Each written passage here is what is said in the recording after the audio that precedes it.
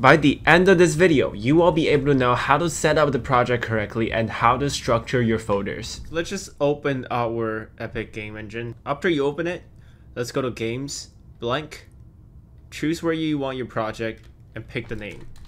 And make sure that ray tracing is enabled. The reason why we're doing Games and Blank is so that we can start with a clean plate. Okay, now that we are in, there's a few things we need to do before we start messing things up. First, we're going to go to Edit, Project Settings. We're going to be disabling a few things. The first thing is Auto Exposure. The reason why we're disabling it, changing it to Manual, is so that we have full control over the brightness. And then another thing we're going to be turning off is Texture Streaming.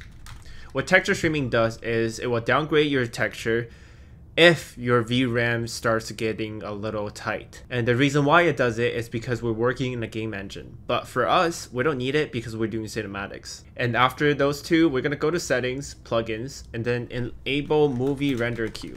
What it does is it will give you additional render settings. Let's just restart the engine. Now let's move on to structures and layout. Think of it as your inventory, and you want things exactly where it needs to be so that you spend less time searching and more time creating. The first thing we need to create is a new folder that's called 00. That's inside of the content. The reason why we name it 00 is so that it comes first when we need to search up anything. So this acts as your master folder. And inside of this master folder, we're going to be creating a few new folders. First is called Levels, which is your scenes, your sequence and everything. Meshes, Effects, Blueprints, Material, and Textures.